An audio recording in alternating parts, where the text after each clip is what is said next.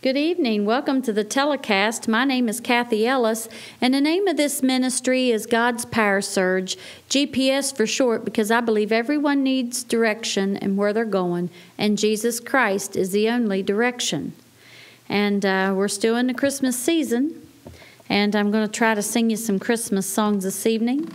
But I want to talk about, we're in part 2 of honor, talking about honor and what it means to give honor and why we should give honor. Hallelujah. I'm going to start out by singing this, and it's in the tune of How Great Thou Art, and it's called When Christ Was Born. When Christ was born in Bethlehem's lowly manger, when the angel hosts brought tidings from on high, the shepherds gazed in fear and awesome wonder, while songs of joy were wafted from the sky. Go tell the news, the blessed gospel news. A Savior lives, a King is born. Go tell the news, the blessed gospel news. Oh, praise His name, the King is born. The heavens rang with tidings of great wonder. A King is born, a gift to fallen man. Go search for Him, you'll find Him in a manger. Go tell the world of God's salvation plan. Go tell the news, the blessed gospel news. A Savior lives, a King is born. Go tell the news, the blessed gospel news. Oh, praise His name, the King is born. The shepherds came and bowed in humble worship, while angel hosts were hovering very near. The world slept on, but in the lowly stable, hope overcame, and love cast out all fear. Go tell the news, the blessed gospel news. A Savior lives, a King is born.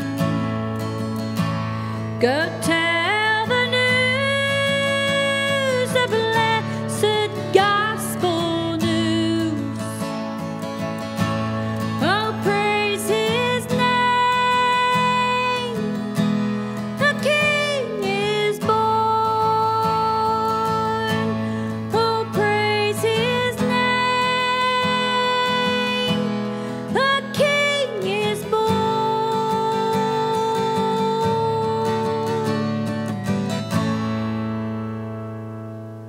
a king is born.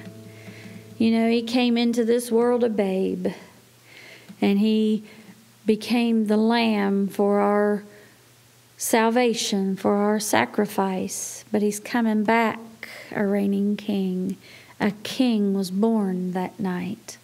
Hallelujah. Over 2,000 years ago, a king was born. Hallelujah. I'll try this song.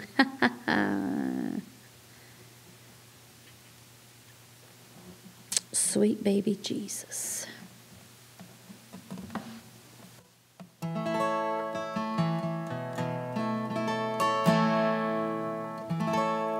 Sweet baby Jesus, born in a stable, there with his mother and father alone.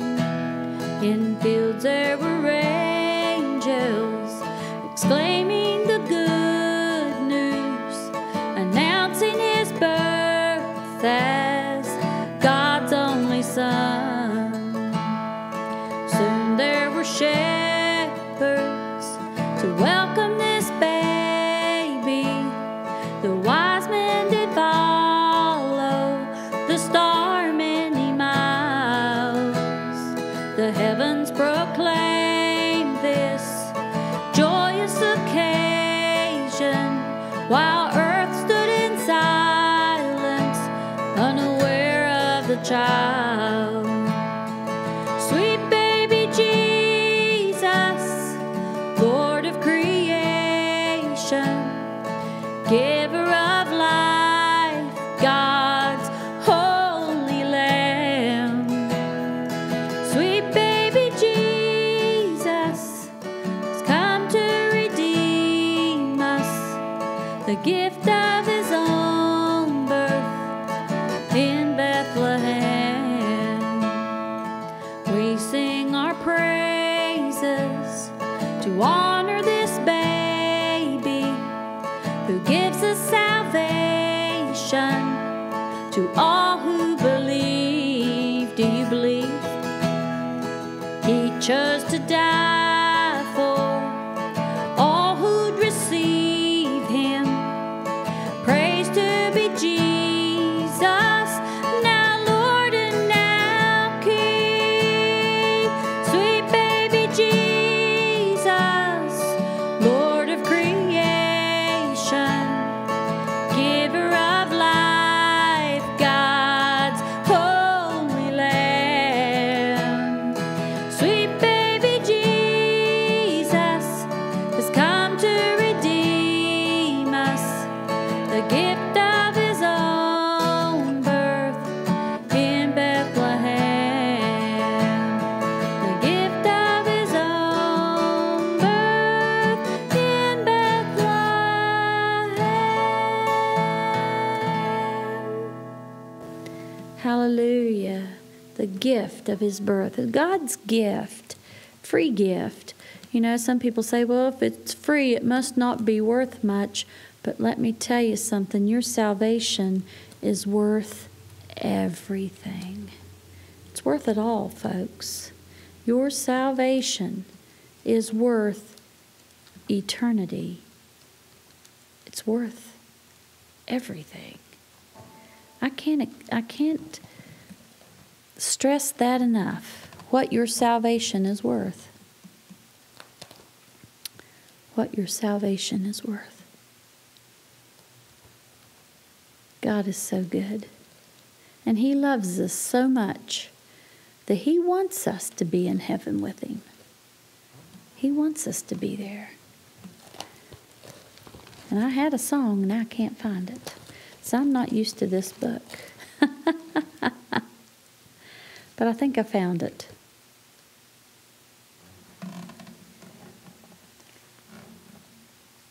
As long as I can remember how it goes. Sometimes I go blank on sayings.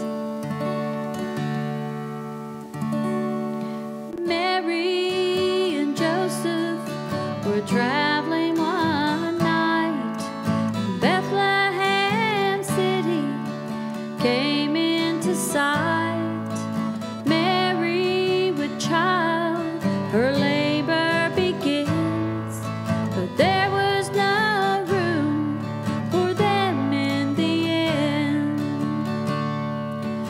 stall in the stable was empty close by, and Joseph took Mary, and they went inside, and their baby Jesus was born Christmas Day, laid in a manger to sleep on the hay. Christmas means Jesus, sweet Jesus to me, born King of Israel, our Savior is He, died for salvation that we could go free. Christmas means Jesus, sweet Jesus to me.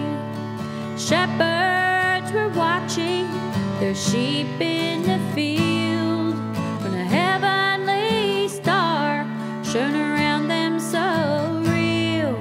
The angel said, "Fear not, I give thee great joy. The world has a Savior, it's a sweet baby boy." The wise men rejoiced when they saw the star. It led them to Jesus, though their journey was far. They gave gifts of honor and worshiped His name, for they found the promise, He's the King of all kings. Christmas means Jesus, sweet Jesus to me, born King of Israel, our Savior is He, died for salvation that we could go free. Christmas means Jesus, sweet Jesus to me. Christmas means Jesus, sweet Jesus to me.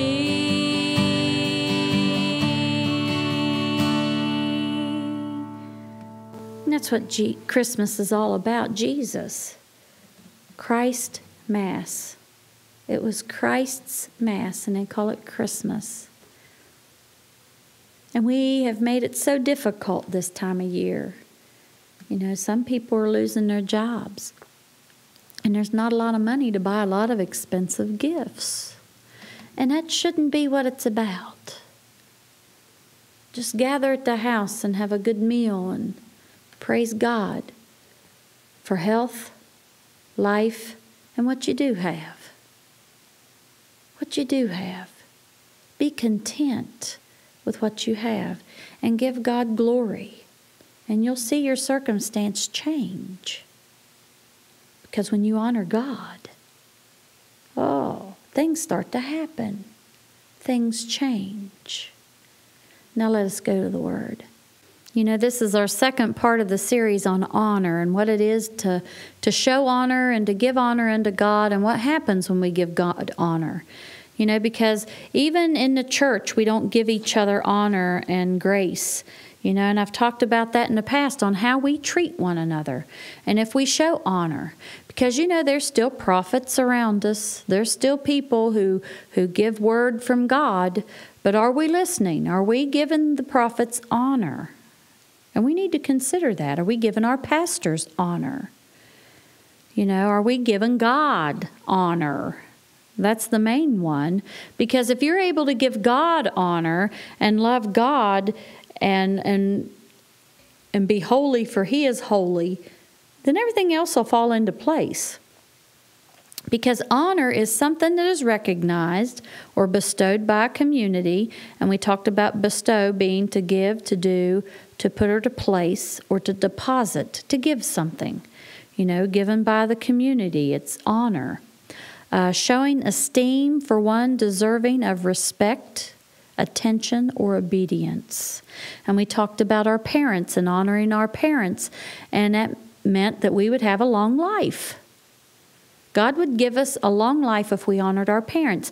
Now, a lot of people grew up in a home where it would be very difficult for them to honor their parent. But let me tell you, honor is for you. You doing your part to show respect to them, whether they deserve it or not. And that's how we are in a church body.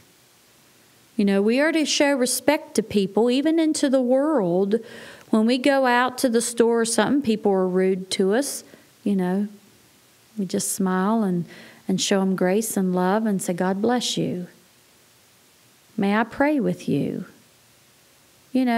Just go by the leading of the Spirit. Sometimes people are just in such a shape and in such despair that they lash out at other people, a lot of times not meaning to or even recognizing that they are.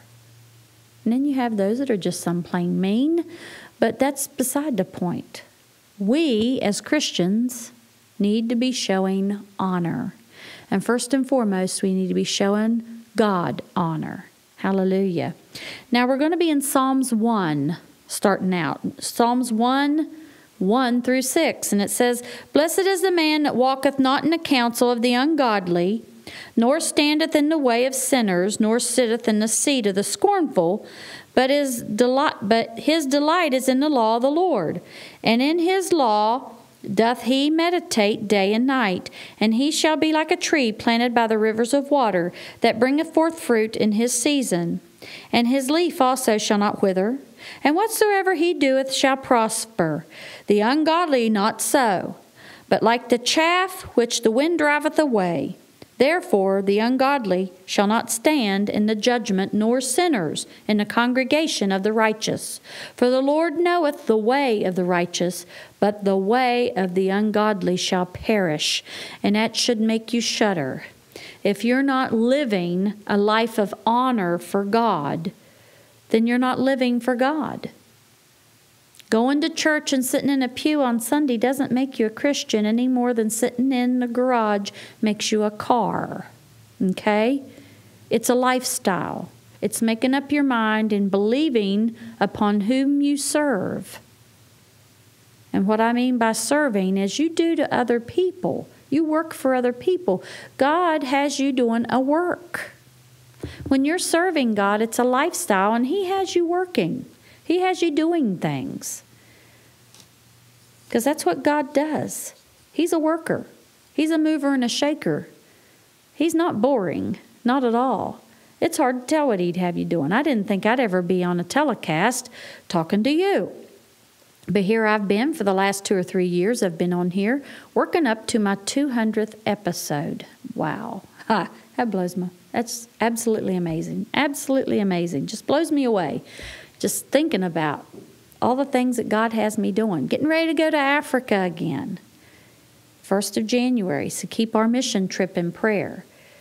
But when you honor God and you live for God, you get to do things.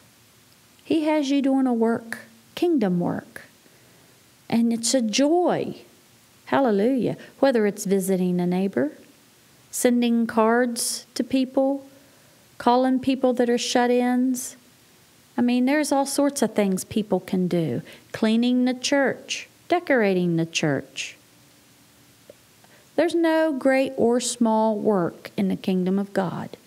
And once He knows that He can trust you with the little, He'll keep adding to you. He'll surprise you. Hallelujah. Then we go to 1 Peter, 2nd chapter. 17 through 19 says, Honor all men, love the brotherhood, fear God, honor the king.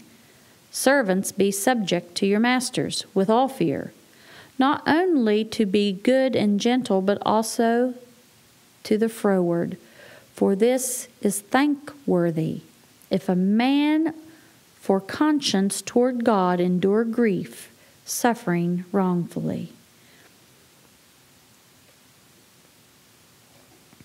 So he's saying here we're to honor all men. Even if we may not always get it in return. If a man for conscience towards God endure grief, suffering wrongfully. We have to be thankful, for all things.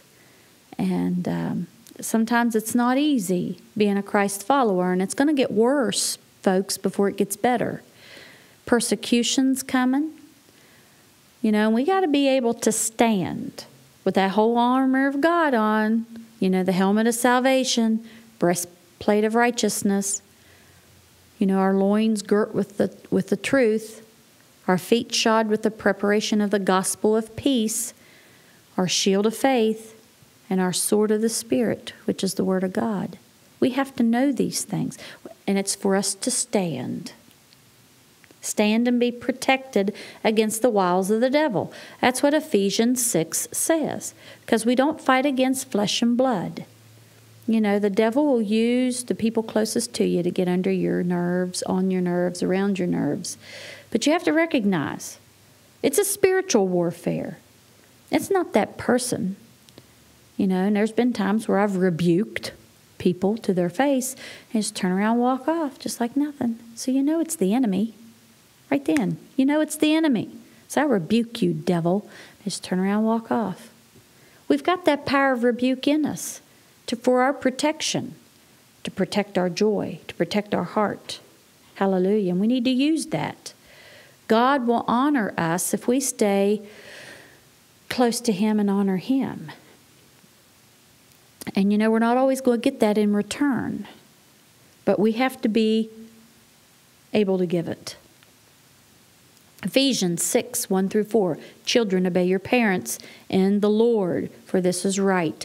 Honor thy father and mother, which we talked about last week, which is the first commandment with promise, that it may be with thee, thou mayest live long on the earth. And ye fathers, provoke not your children to wrath, but bring them up in the nurture and admonition of of the Lord. Admonition of the Lord. Bring them up nurturing and knowing God. Knowing God's nature. And, we're failing with that. And we need to get back to the basics of things. Teaching our children. Taking them to church. Yes, take your children to church. Take your grandchildren to church. Teach them the ways of God, because if not, the world's going to teach them all other things, and they'll be lost. And we don't want that, because God is coming soon. We see the condition of this world, and things are changing rapidly. Rapidly, things are changing. And we need to be ready. We need to be ready. We need to ready ourselves for His coming. And we need to tell other people, ready yourself, for Christ is coming. Get in church. If you don't have a church, then come to Green Valley outside of Bridgeport. Blue Ridge Drive, Bridgeport. Put it in your GPS and come and visit us some Sunday or Saturday evening. It's important that we all get together. And it's important for your salvation and eternal life that you get in church and start honoring God. Because there's a reason. There's a reason that we honor God and get to know Him and show Him respect. Because He's our Father. And if we're planning on spending eternity in heaven, we got to know and spend time with Him down here, right? You're not going to let someone move into your house that you don't know for an eternity. No, you're going to want to know who they are before they come in. And that's the way God is. He's got a kingdom. And He wants you to live a lifestyle that is pleasing to Him. He's got rules, people. And people don't want to hear about rules, but God has rules. He's always had rules. And they were for our benefit, to keep us out of sin's harmful ways. Because sin is harmful to us. It'll kill us. It says the wages of sin is death. That is why we need God to deliver us for an eternity with Him. This is an eternal thing. It's not just here and now. Because after death, where are you going to be? When you die, where are you going to be? And you need to ask yourself that. And then ask God, am I living the way I need to, God? Is heaven my home? If not, then change the things within me to get me ready. And He surely will. Hallelujah.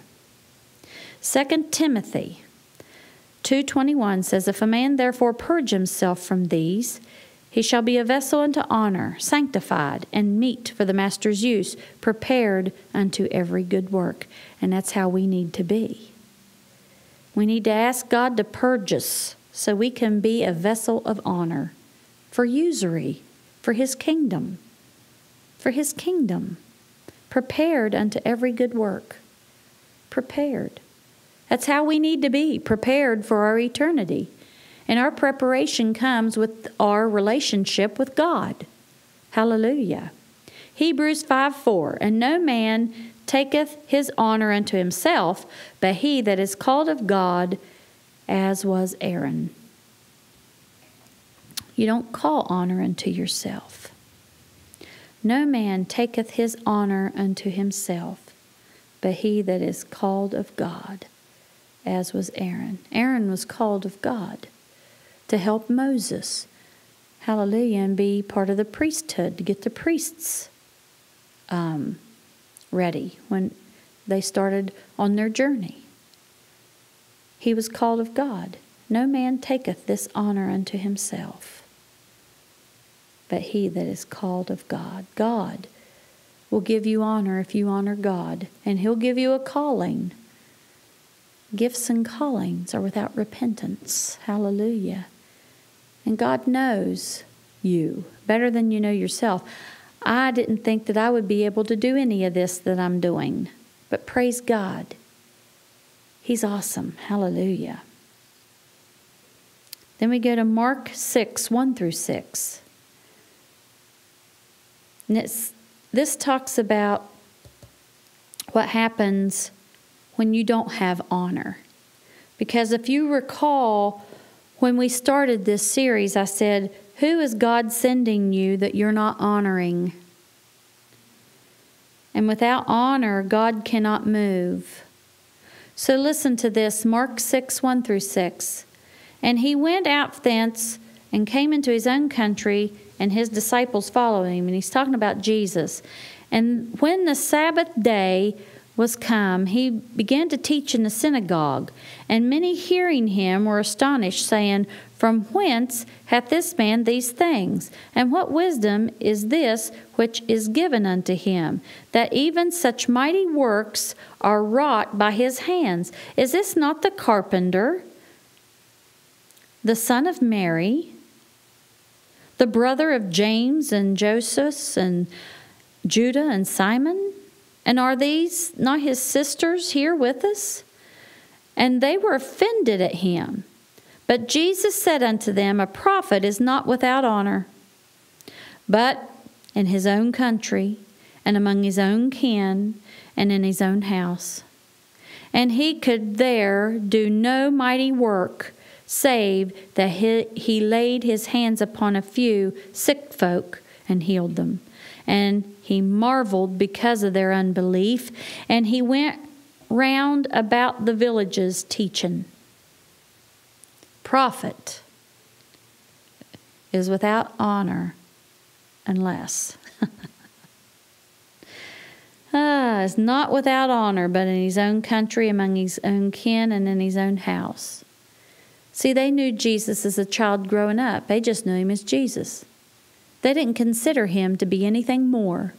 And when he started teaching and preaching with such authority and doing all these works, they thought, well, who's he?